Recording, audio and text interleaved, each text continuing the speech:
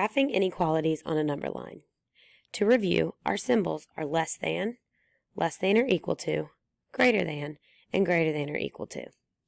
So for less than and less than or equal to, for less than, we have an open circle that's going to be shaded to the left on our number line.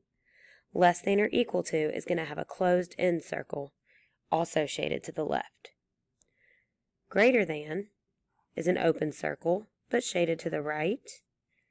And greater than or equal to is going to be a shaded end circle and shaded to the right on our number line. Let's look at some examples.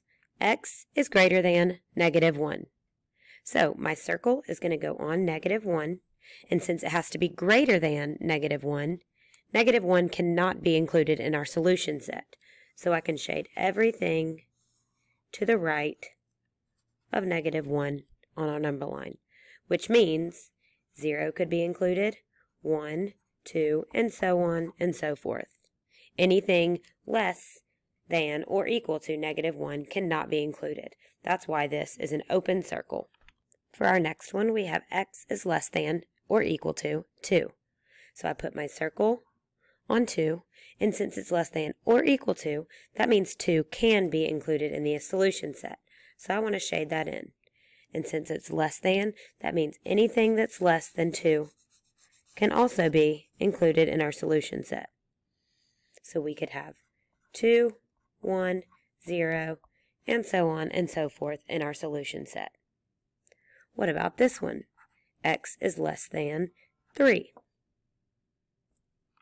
Our circle is going to go on 3, and since it's less than, 3 is not included in our solution set, so it stays as an open circle. And we shade everything to the left, all of the numbers that are less than 3. So our solution set could include 2, 1, 0, and so forth.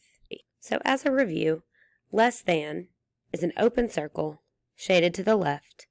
Less than or equal to is a shaded circle shaded to the left. Greater than is an open circle shaded to the right. And greater than or equal to is shaded in and shaded to the right.